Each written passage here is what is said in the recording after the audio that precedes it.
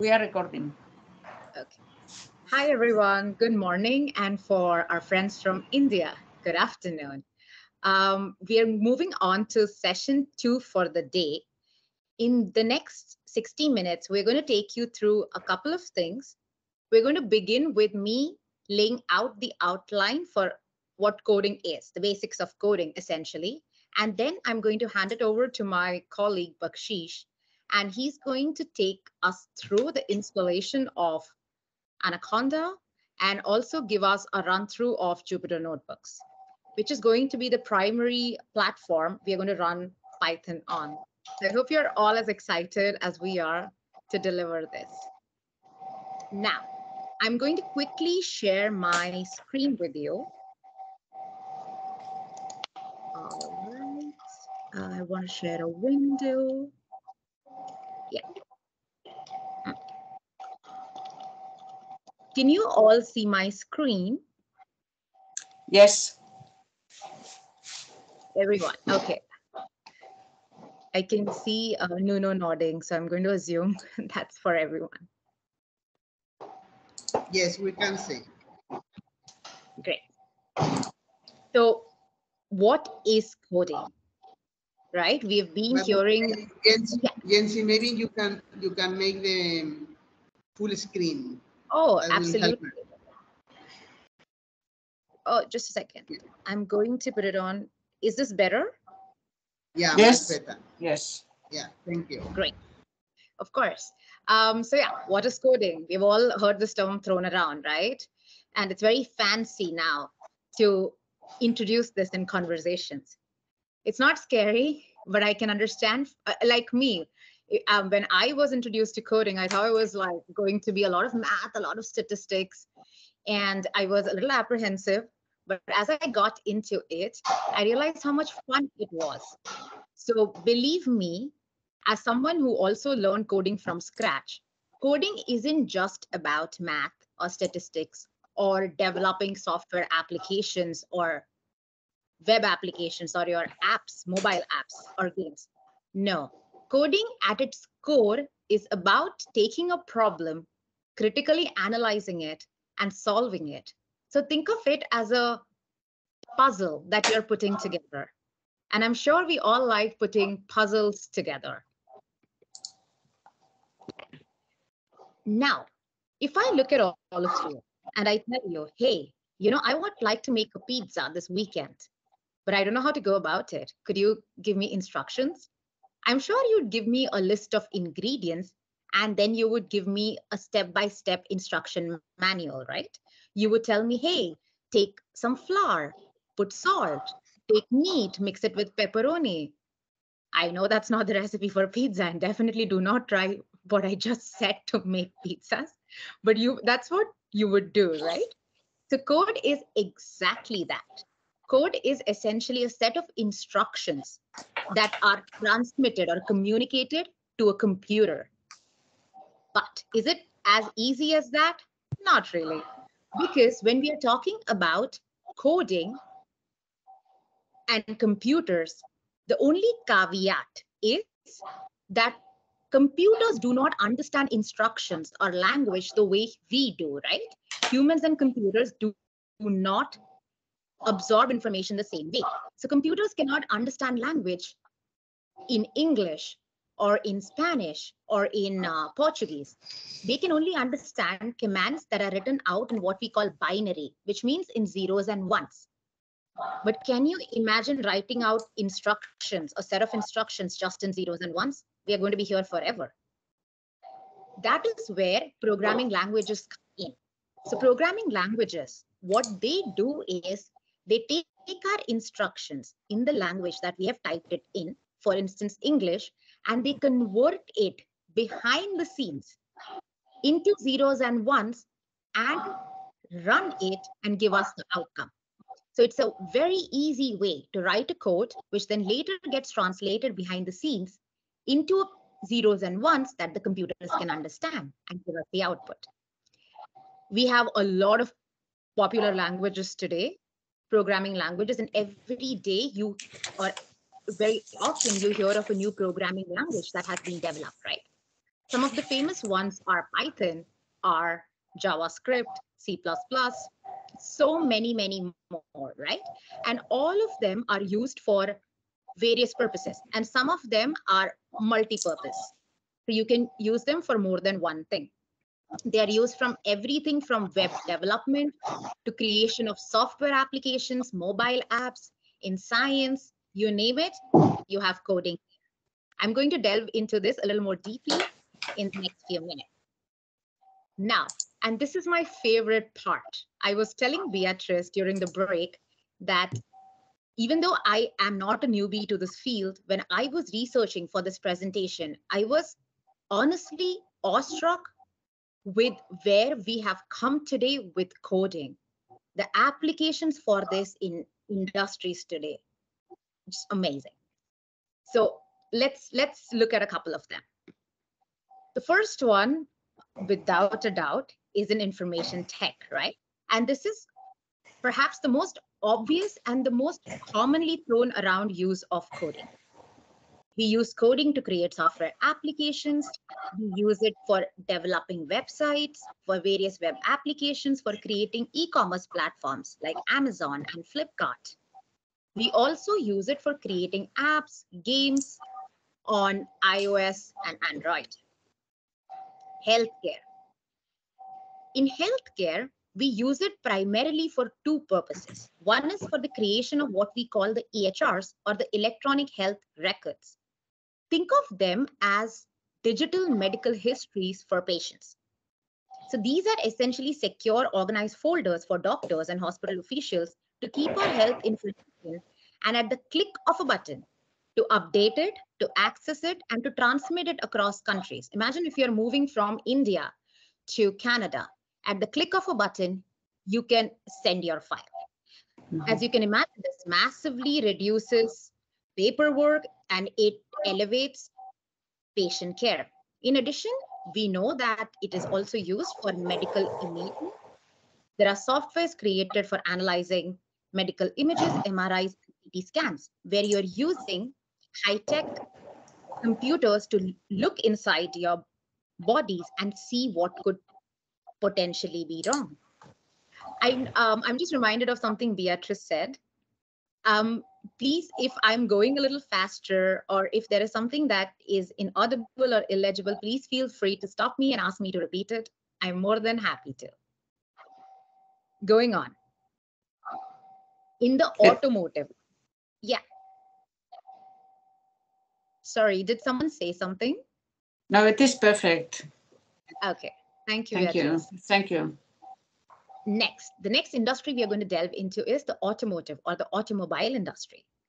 Here, we know and we have seen that it is used from everything from your self-driving vehicles, which is now being all the rage all over. It is the programs and the software developed by coders that help the vehicles perceive their immediate environment and to ensure that they are driving across paths that are free of humans, free of another vehicle, free of any kind of equipment, avoid accidents, and make other driving decisions. Coding is also the crux behind your navigation and diagnostic softwares like your GPS.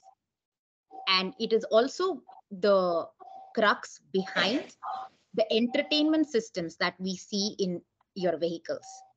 Next, and this is again like the IT departments, a very common application of coding, retail and e-commerce.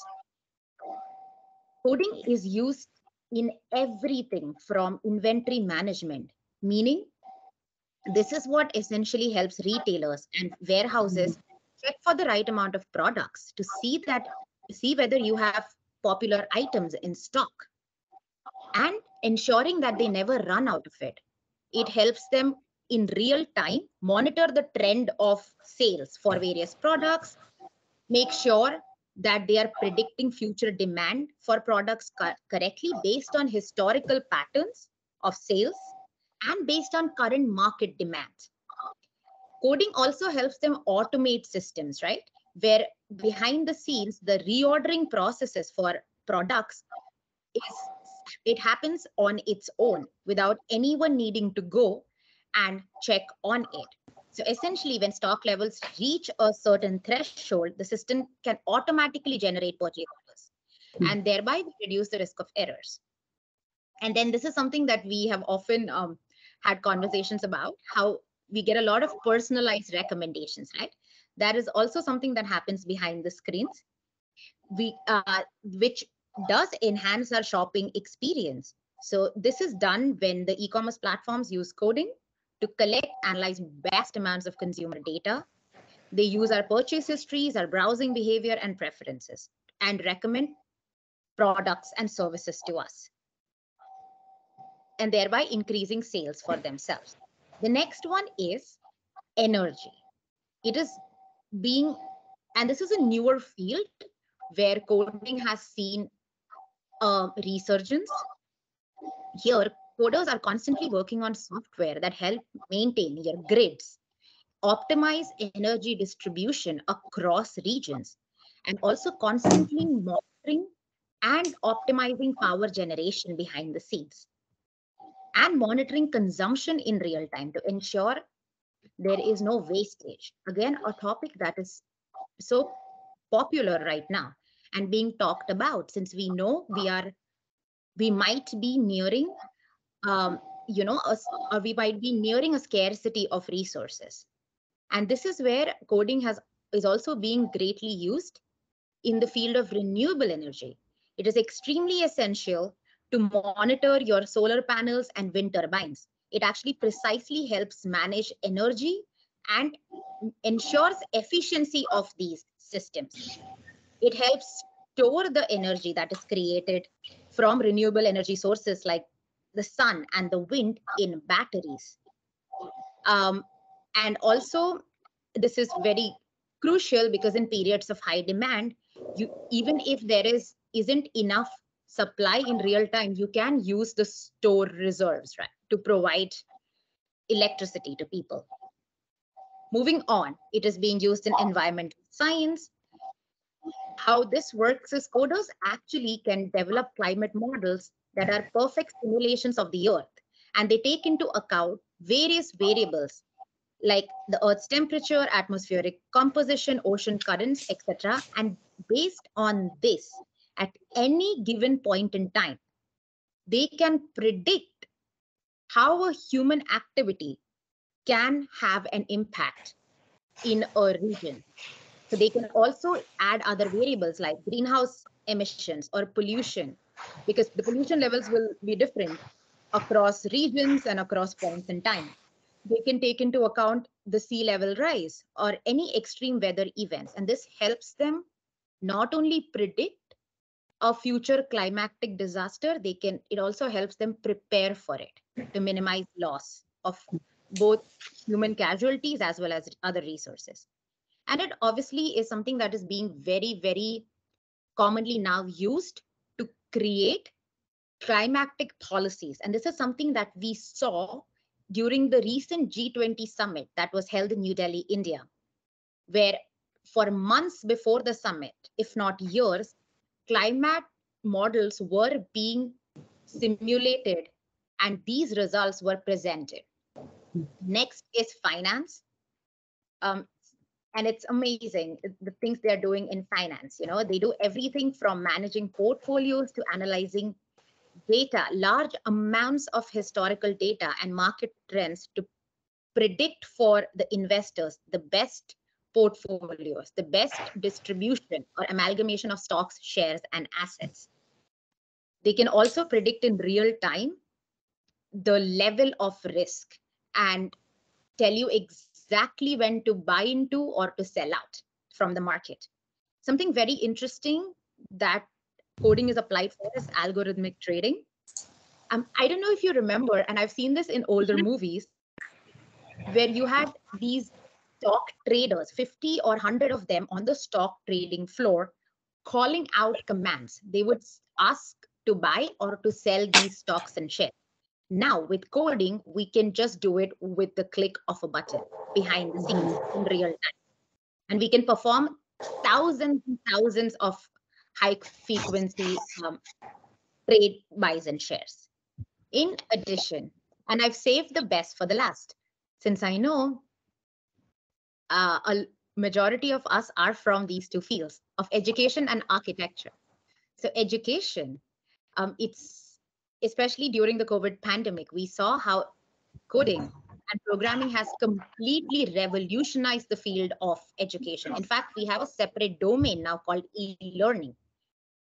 And this has enabled us to take classes and learn from computers, learn from teachers in real time, and also have access to recorded lectures like what we are doing right now. So many of us couldn't attend this in real time, a lot of my friends, and or they couldn't attend all of the sessions across 4 days. But the good thing is, in today's time, they never have to miss it because you have a recording of these available. And these recording tools have been made possible by coding. It's used to build platforms like Microsoft Teams, websites where we are able to watch video lessons, take quizzes, interact with teachers, students, with the experts in our fields across the world. So it's exactly like having a virtual classroom at the tip of our fingers. Teachers are also now, and I'm sure some of you here will be able to speak more to this than I can, but data analysis is something that is also being very commonly used now in education, where you are collecting huge amounts of historical patterns, and it's helping you to make informed decisions and personalized decisions about every student in your class, something that was very unheard of before. You, at the click of a button, you get access to test scores, you get access to attendance scores, you get access to literally every single academic variable that can help predict a student's performance or help you assess where a student might need more help. And this obviously ensures better learning experiences and, like I mentioned, personalized education for students. And finally, architecture. And I do know there are quite a few architects here. So coding is being used across so many laterals and verticals in architecture. Today, it is being used in parametric design, where you can create adaptable designs by defining parameters or adjusting parameters as needed. You can create designs for specific criteria at the click of a button, and again, adapt it to specific project requirements. You can use it to manage your projects. There are a lot of tools that coding provides you with. You can create a lot of AR and VR applications for immersive design experiences. It truly does improve. Something that I've grown to know is, for architects and for urban planners, it's extremely important to constantly immerse themselves in the spatial environment of the region where their current project is situated or is to be built. So coding is something that makes it so easy to do that. And also a lot of tasks. As architects, naturally, you would like to spend a lot of your time creating things, right? On the creative part of it. So coding is something that helps you do that, because behind the scenes, you can automate the more menial, repetitive tasks. And this helps you reduce errors and save a massive amount of time, and essentially focus a large part of your time doing what originally got you into this field, right? I'm sure none of you came into this field because you liked documentation. So that is something coding helps with. And this is something that is true for across sectors. A lot of repetitive menial tasks can get automated behind the scenes. Of course, this is not the end of it. Coding is used in every sector today, but I've only been given 15 minutes. So it is definitely the end of my presentation. With that, I thank you.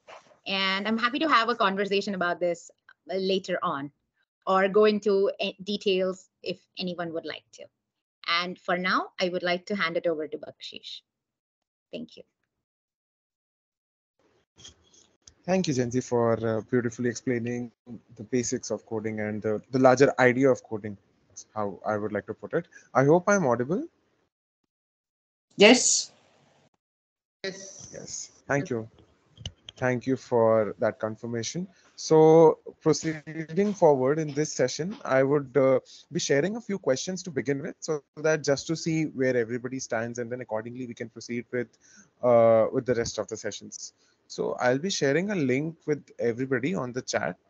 So, just request if the participants can answer the question. So, the question is, what is the domain of your work? This is to get an understanding of how you as participants can use the concepts of coding in your particular field, and also to get to know the wide variety of fields from which people are coming here from. Meanwhile, I'll share my screen to also show how the results are populating. Just a second.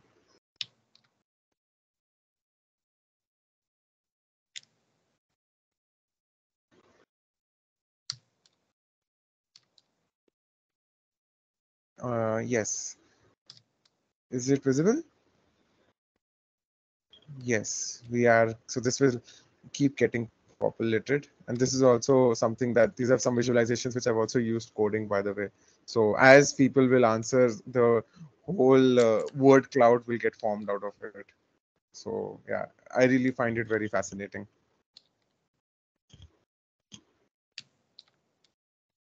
So we have architecture, cities, construction, arts management, higher education. We have more. So as the cloud for architecture is getting big, it represents that more number of people are coming from the same field, and so this is again another way of using code in a way that it represents. So we have musicology as well, and urban planning, construction,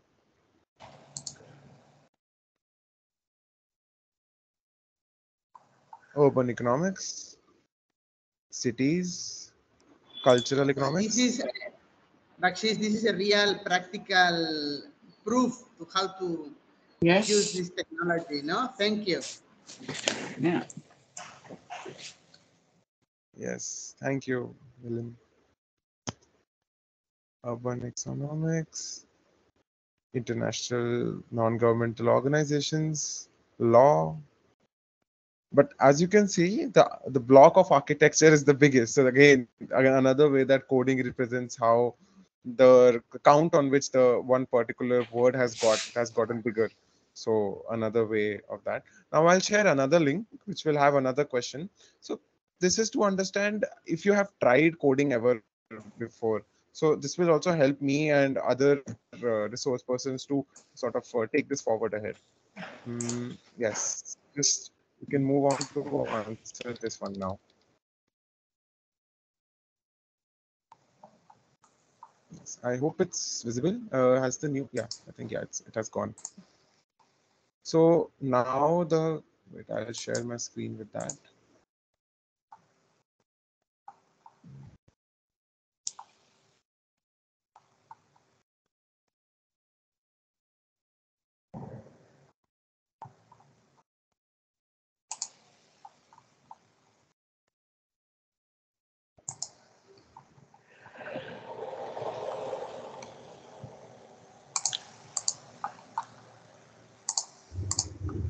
Yes, is it visible?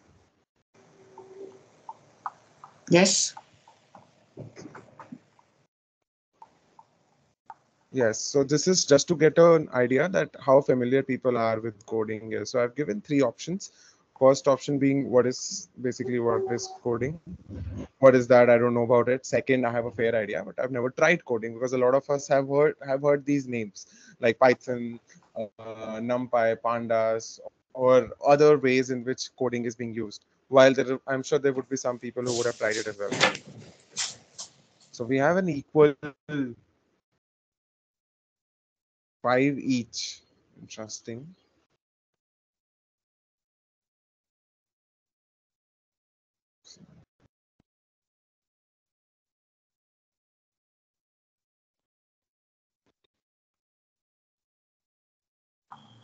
All right. I, I have got a fair idea now. So, as like, a lot of us may not have tried coding, but I'm assuming a lot of us would have heard of Excel, MS Excel, or would have used MS Excel in our different kinds of work that we do. So, So this one is about MS Excel. So I just thought that before we directly jump into coding, how about we sort of see, like we may or may not have, we may have indirectly used a little bit of coding on Excel, because Excel also provides that option. So the last question that I'm providing, this question has option for that, that how familiar are you with MS Excel? So we can then proceed with either we can proceed with MS Excel to sort of get a hand of the basics, or we can also directly proceed with the coding part. I hope that participants have installed Anaconda and Jupyter Notebook. And I'll just share my screen.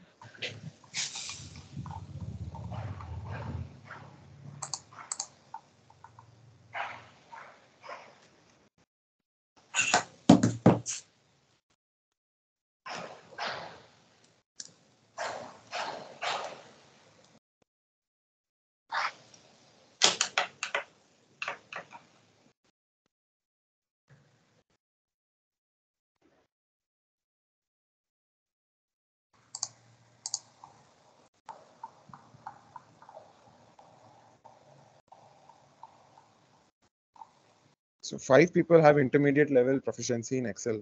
It's good to see that. So I'll be posing a few questions to the participants. So it'll be good to learn for everybody and for me as well, that how maybe the question I would raise, there are multiple ways to address it.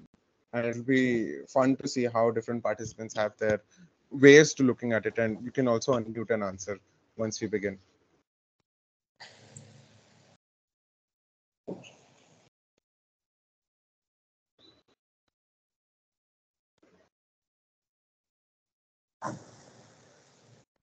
Yeah, 11 people have level proficiency in Excel. Interesting. We'll start with Excel and then we can proceed with the real coding side of things. So I have a data set which I'll be sharing here. I hope you will be able to receive it through the chat function.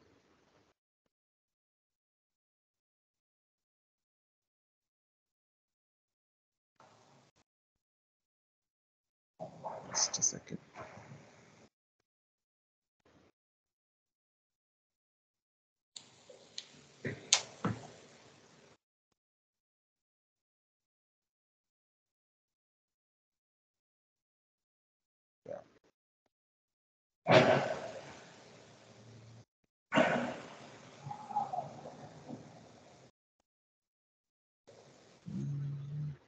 Just a second, the data set is not coming out. Wait.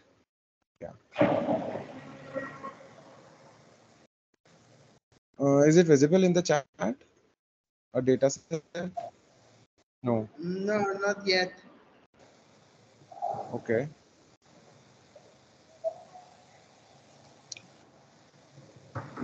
Or I can do one more thing. I can share the data set on my screen and I'll ask a question, and those who people can try having a look at the question and answering me how the particular question can be worked on.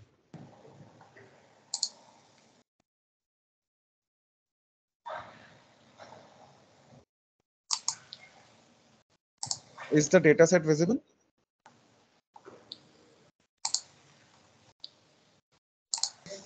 Yes, it is. Yes, so this data set is of different climate change related variables, where I have data set of last 20 years of all the countries on climate change. So for example, access to electricity in reference to population, access to clean fuels for cooking, renewable electricity, etc. So my question to the audience is, if I have to find blank spots, like for example, this is one blank spot. So for example, for Armenia, I don't have the data point for the renewables, the renewable energy share. So how do I find the blank spots? Like this is for, like again, for Azerbaijan, or so there are some zeros, but there are no null. I mean, I'm particularly asking for null values. So like these are some null values. I can find these null values through counting them, but that is manually very tiring, and the data set runs to around 3,000 figures. So if you are asked to find blank null values, to find out that for which are the values for which we don't have any data, null values. So can anyone tell me how can this be done? You can unmute and tell me as well.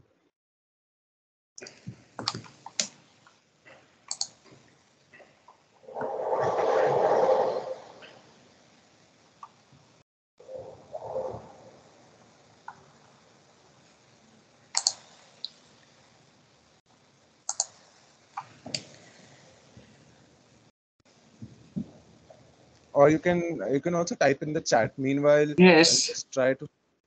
Yes.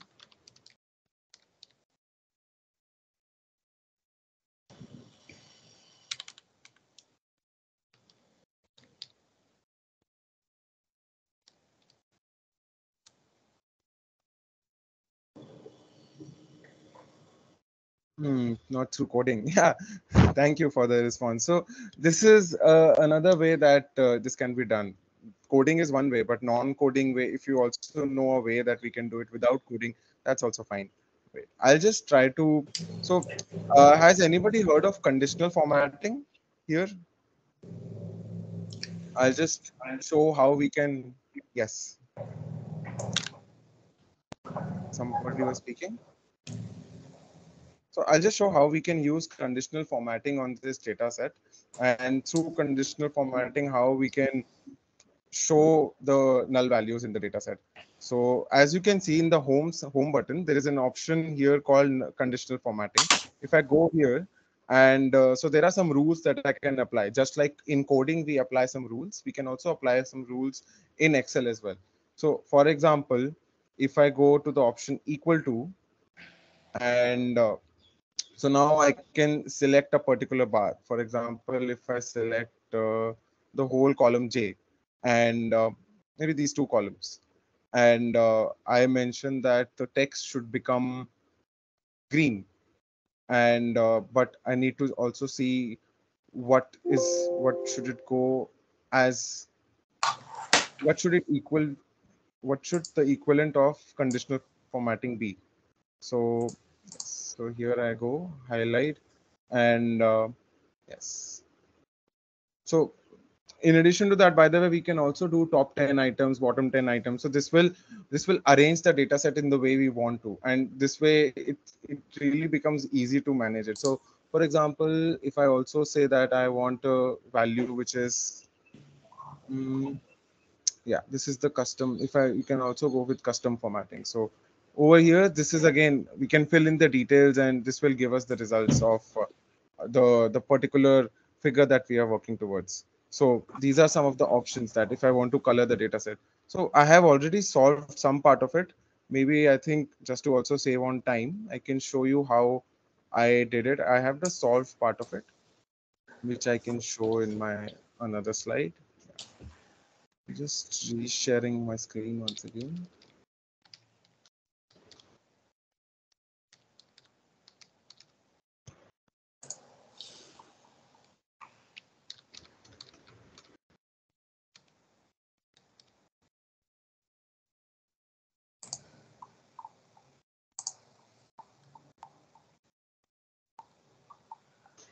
Is the screen visible? Not yet. Not yet. Okay.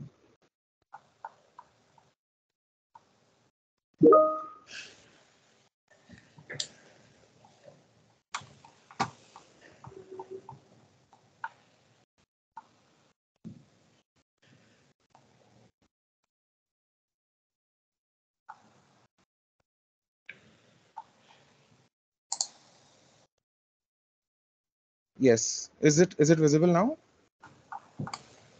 Hello? Yes. Yes. It is. Yes. Yes. So for example, like I was telling, if I select this tab and I go to conditional formatting and I add any number here, like uh, in the equal to value, if I say 0 and I say that it should be green. So can you see the color has, for this particular row, has changed? There are some green highlights which are here. Yes, we can see it. So in this way, if if I want to find these null values, I don't have to count them. They'll directly come here and I can see it for the entire data set, which are the countries for which there's no information available. Either I can put the like value. Also, if I go on conditional formatting, it will also give me an in-between value. So if I say that I want a value in between 500, that's very big figure for this particular cell.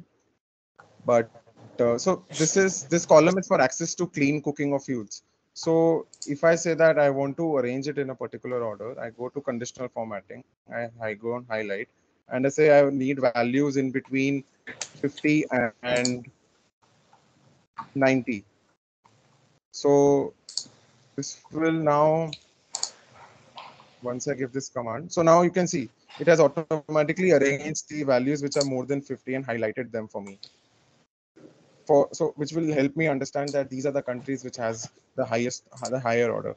Similarly, if I want to arrange them, has anyone here used the sort or the filter feature in Excel, sorting and filtering? Yes, I do. Yes. I do use sometimes. Yes. Yeah. Yes. It's true. Yes. So the sorting and filtering feature, it's on the top right side of Excel.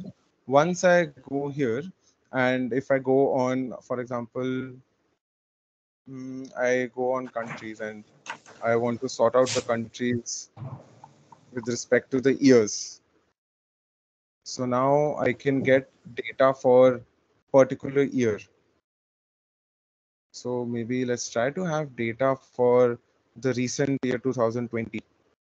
So now instead of looking at all the years of data, now I can only focus on the data for the year 2020 and focus my analysis for that particular year. Yes, I think somebody's speaking. No. Yes. So this now allows me to look at the particular year 2020's data. So for example, now if I have to arrange this data in a particular order such that I know which are the countries which have highest amount of investments which are being made, or even let's look at if anybody has something in a doubt right now in their mind, please also feel free to stop me and tell me where are you facing any doubts here.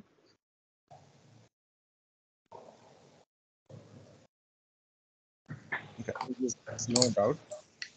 So yeah, so if I look at the electricity from fossil fuel, and if I try to sort it from, for example, smallest to largest, yes. So now, as you can see, so now I have complete information that okay, these are the countries which have for like less number of electricity from less amount of fossil fuel energy or more. So as you can see, the order of the countries has also changed. Now it's not Afghanistan at the top, it's Albania, which has zero electricity from fossil fuels. While if I go down, now I can see that the highest amount of electricity from fossil fuels was generated by China in the year 2020. Second was United States, and then India, and then Japan. So this sorting has allowed me to get a understanding of which are the countries which are being generating highest amount of electricity from fossil fuels. Similarly, I can use this feature on any of the data set, any of the value that I want to, and this will give me a sort of a understand like a ballpark figure of which countries are using more amount of electricity from fossil fuels, or any other filter that I want. Or maybe let's also apply this to this value, low carbon electricity, with reference to the percentage of electricity. So this represents a percentage value here. And yeah, so yes. So again, this has applied to the entire data set, which is for all the years, because we did not apply the filter here because I had undone the filter feature here. Yes. So any doubts here? I see that it's 2:15, and please help me. Is it some that should we stop here for the break, or shall I continue? You can go ahead. I think it's clear. All right.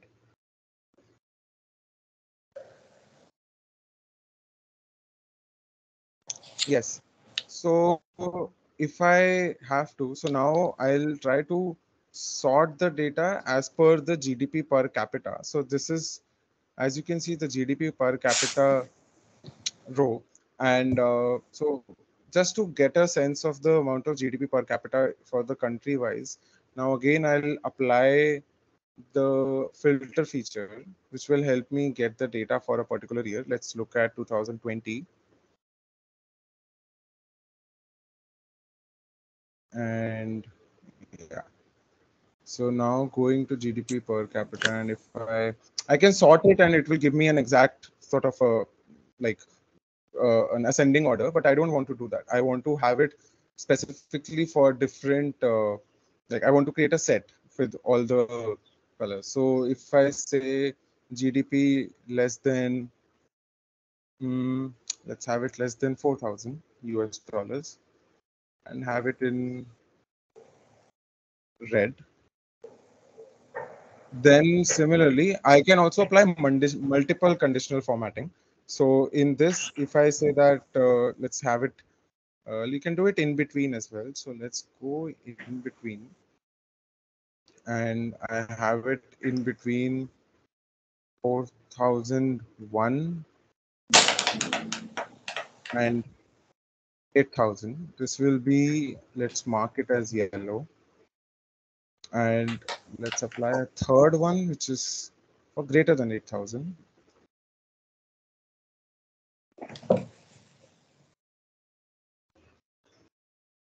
And marking it green.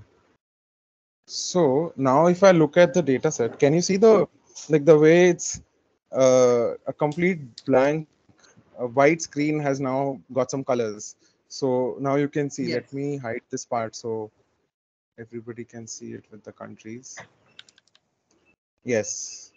So now if I want to look at these countries and create a figure out of it, it's much easier to understand, and sort of if somebody you're explaining something to anybody, like to your students or in your office, this way the data set looks much more easily comprehensible, and it's easy to sort of also look at it in a way that it's easy for the eyes to figure out which are the countries which have higher GDP per capita, or we can use it for any other feature as well. And I can also similarly do it for access to electricity. So if I just put it a value between 0 and 50 to understand which are the countries which have lower amount of access to electricity. So again, like it gives me that highlighting. So this is important, where we can also relate with these. So for example, Chad as a country, it has less GDP per capita, and it also has less 11% of its population have access to electricity as the percentage of population. So we're able to relate with GDP per capita and access to electricity being provided. So again, how these two are relatable is something with which we can relate different parameters. So let's also try it with one more. So you're able to see also that how GDP per capita here is now related to access to electricity. So as part of any study which can also which is being performed, that's where it's easy to look at the figures and then work towards it as well. And if I apply a feature on the higher side of it, this will also, if I apply a feature on the higher side, so if I say greater than 80% and do it with green. So yes, as you can see, a lot of the countries which have higher GDP also have higher percentage of access to electricity. So this is like something that data was not speaking, but we made the data be conditionally formatted in such a manner that it's easily readable for people. And yeah, but at the same time, this cannot be an hypothesis, because as you can also see, a country Guyana doesn't have it has middle its GDP per capita is 6,955 US dollars, but it still has higher amount of access to electricity. So this is all to say that they have a correlation, but at the same time, this cannot be said that all the countries with higher GDP will definitely have full access to electricity. So just to also look at it in a way that we are not blinded by it, but data is guiding us in such a manner that we are able to make informed inferences out of the data that we are using. Like let me also figure out some more anomalies. So for example, Indonesia, in terms of the criteria that we made for GDP, it has less than 4,000 US dollars GDP per capita, but at the same time it has 97%, close to 97% of access to electricity. So again, the correlation is there, but it's not a absolute correlation. That's what I'm trying to explain here. Any doubts from these? Because I think more than these things, the idea is to also get to know how it is done. So if anybody has any doubts to this, also this can also be done in Google Sheets. If I'm sure a lot of people would have also used Google Sheets. Google Sheets also offer this feature. So this can also be tried on Google Sheets while I'm doing some other conditional formatting. But if anybody has any doubts here.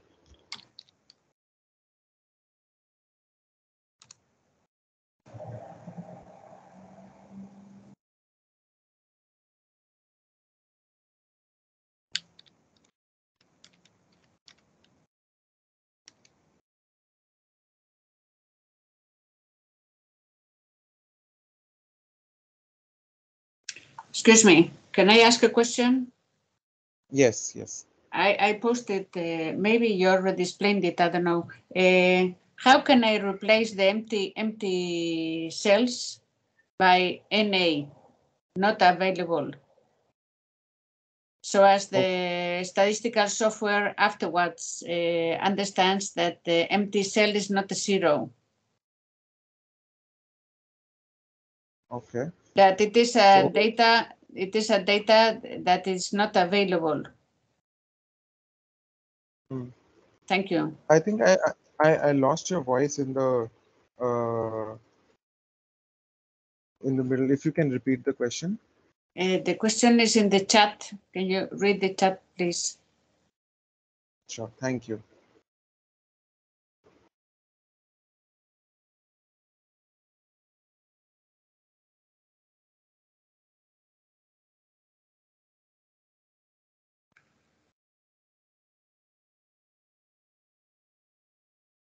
Okay. How to replace empty cells by NA?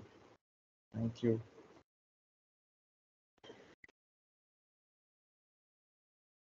Yes. So this can be done with the find and replace option of Excel. So yes. So yes, one way to do it. Yes. Yes. Yes. No, it is important so as the software, the statistical software doesn't understand that the empty cell is zero, okay? So we need to say that the empty cell is not available. And thank you, Baxis. Yes. So as you can see, I hope the screen is visible. Yes. Yes. So what I did, so in every Excel file, there's an option, search option, where I went, and there's a tool called Find and Replace. So in the Find and Replace tool, so basically what I did, I left it, I left the find what screen blank, and I replaced with NA. So now, as you can see, Excel is saying that we have made 492 replacements in the Excel sheet. So as you can see in the background, all the sheets, all the parts where it was blank, now NA has been replaced by it. So this can be done through the find and replace option of MS Excel. Okay, thank you.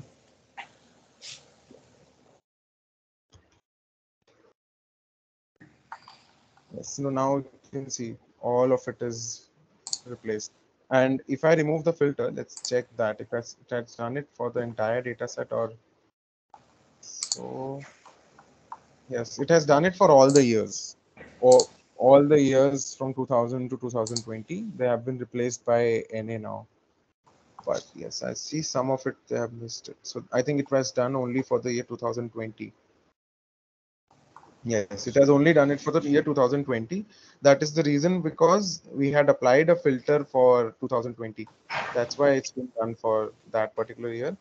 And yes, and as you can see that the countries are not right now arranged in an alphabetical order, because we have applied filters the for the data set.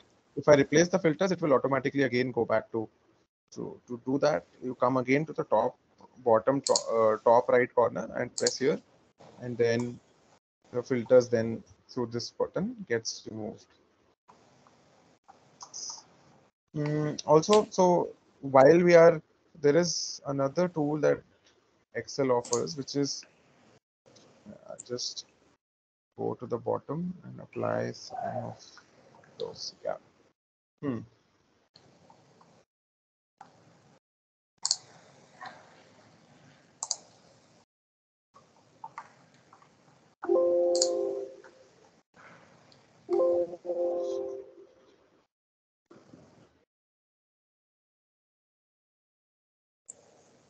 So what Excel also provides, in Excel you can also do a COUNTIF feature.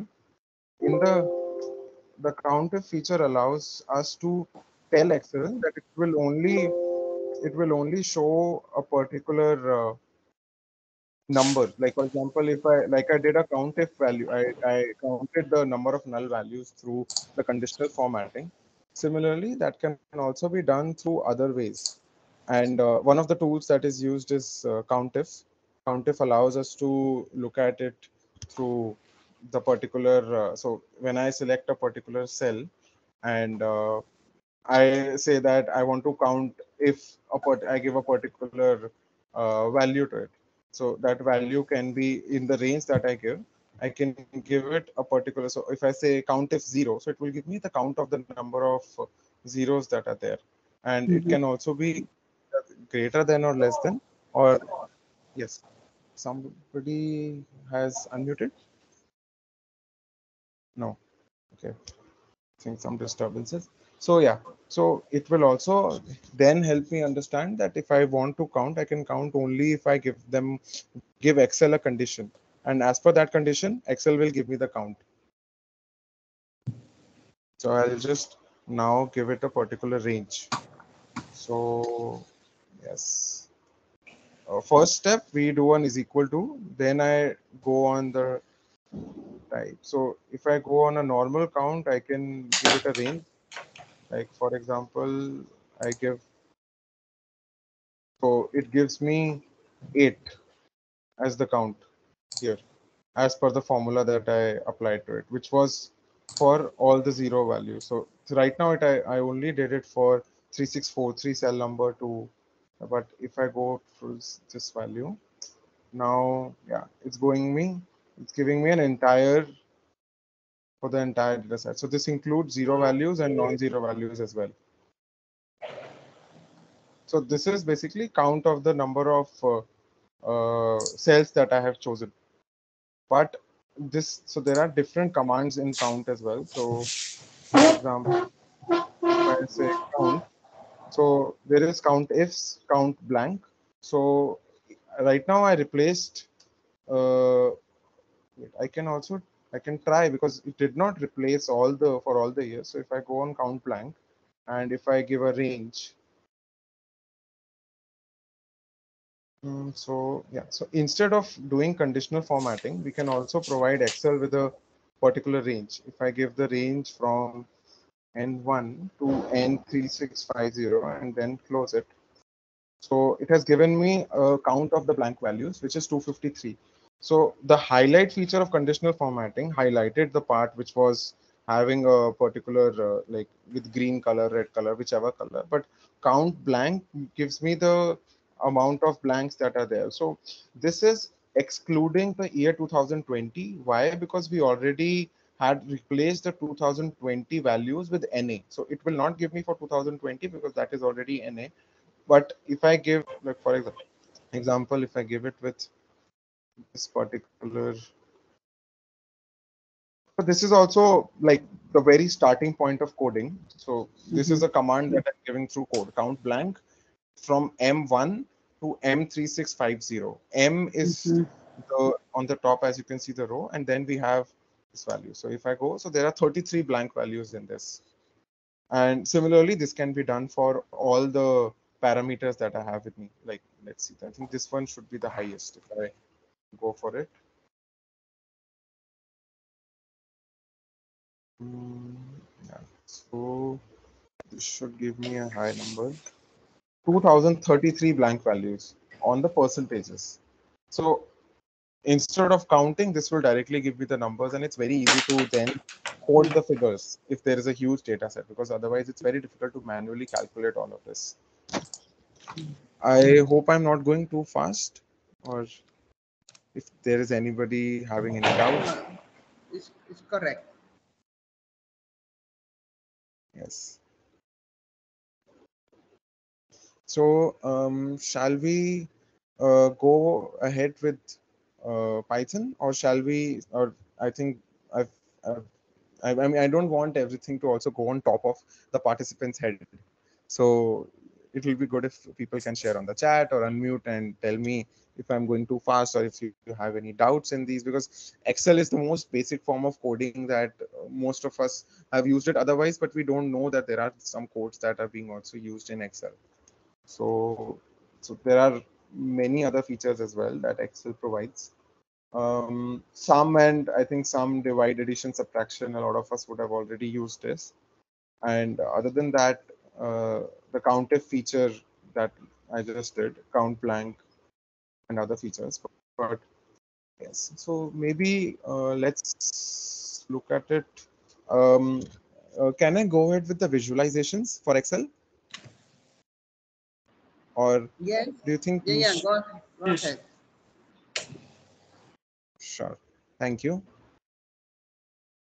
So Excel also provides a lot of visualizations.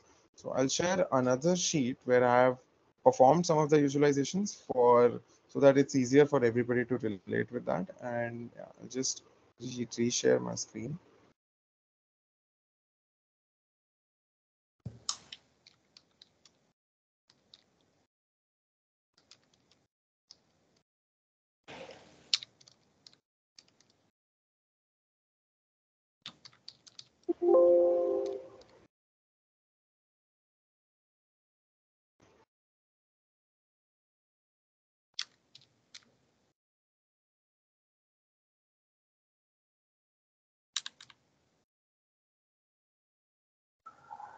So yes.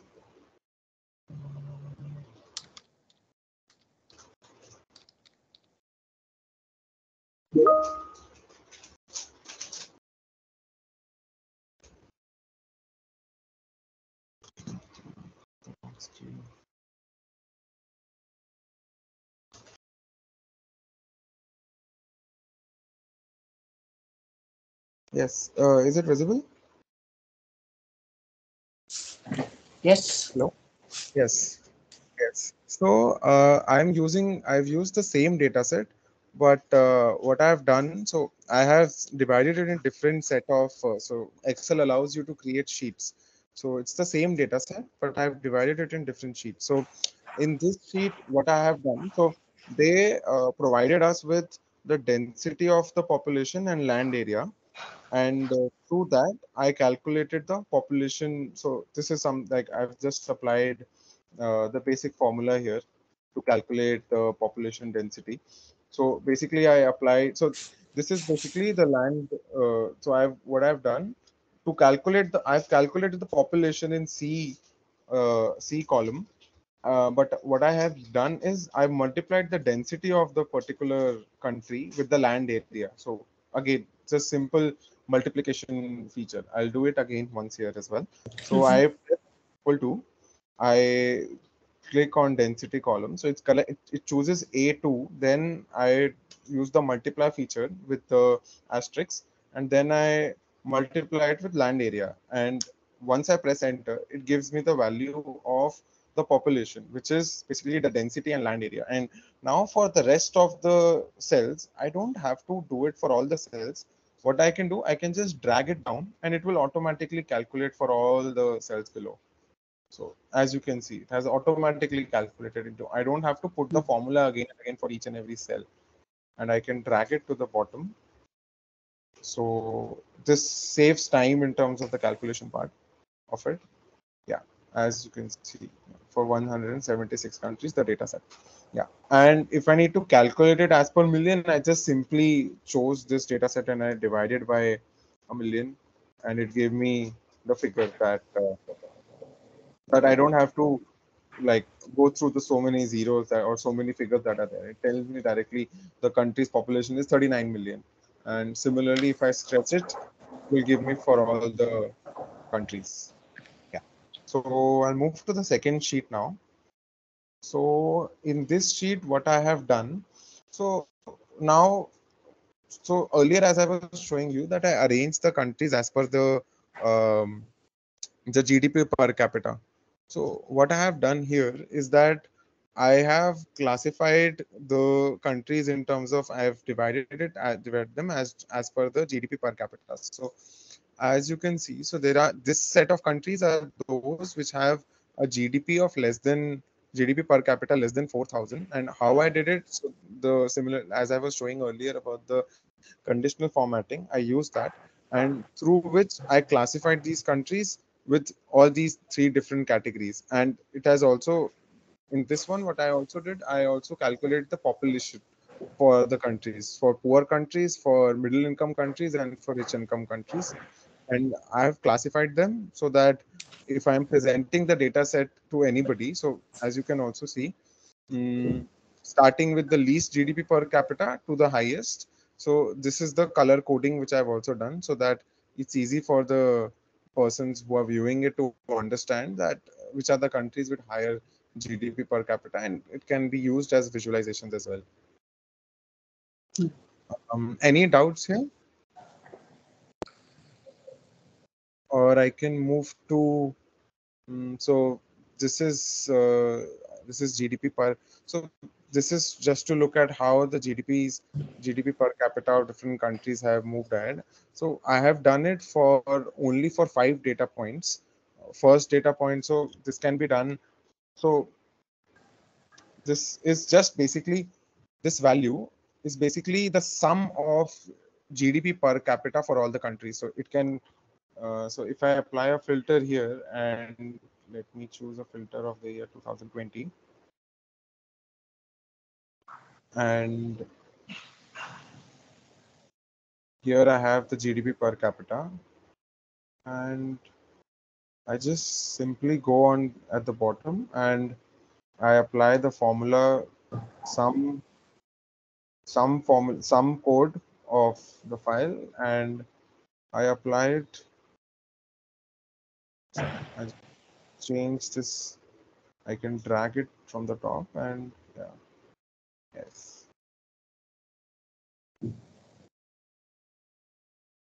I can drag it, or I can also directly write it. Both ways it can be done. Why I'm not mentioning here is because if I mention it from 1 to 3650, it will collect all of that, and it will also collect the data for all the other years as well, because then the filter feature may not work. So that's why I'm dragging it in this fashion.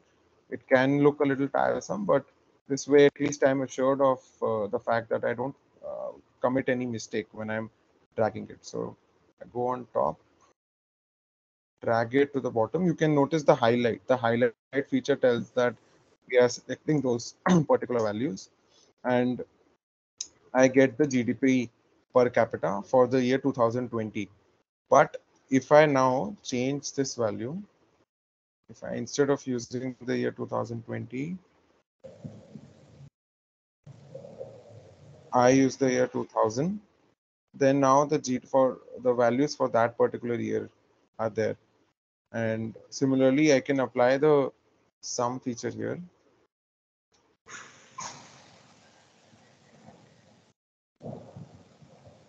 And yes, so this is also something which helps me to show that how the world GDP is expanding. So this is something which can be used to figure out the difference in GDPs that we see, GDP per capita that we see over the years. Now that I have data for all the years, I will have the value for, yes. Yeah. So what Excel has done, it has summed up for all of it, which is something that I was telling that it's something which we need to avoid. And I need 30 seconds because my laptop's battery is about to die. Meanwhile, anybody has questions? I'll put my laptop on charge in the meanwhile.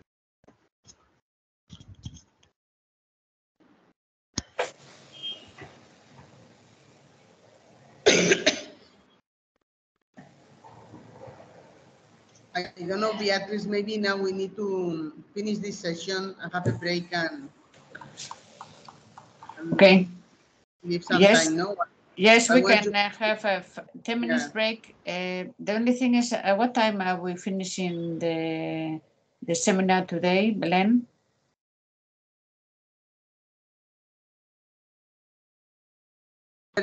In your Yes, 12 now. And okay, so we can have a 10 minutes break now and then start the third session. Yeah. Let's wait till Bakshish is back. Bakshish, hello. Yes. Yeah, we were saying yes. that maybe we can have, if it's okay with you, we can have a break now, and after 10 minutes, we start the next session. Yes. All right. Yeah, just to comment that this exercise with Excel is very useful. Eh?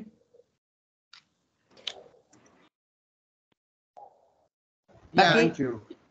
Praxis, it is very useful, very practical and very down to earth. So thank you so much. So I will stop the recording. Very good. And in 10 minutes, we continue. Thank you, Belen.